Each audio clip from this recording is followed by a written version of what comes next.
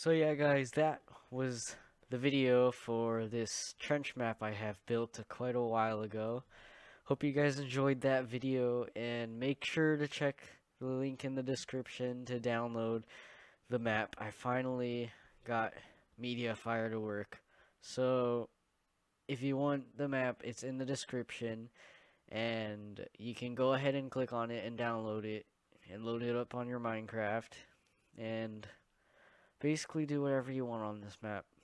I made this so you guys can enjoy it, and be sure to like, comment, and subscribe for more of my daily, not daily, but you know, weekly probably, weekly content on this channel. So yeah, thanks for watching guys, and I'll see you guys later.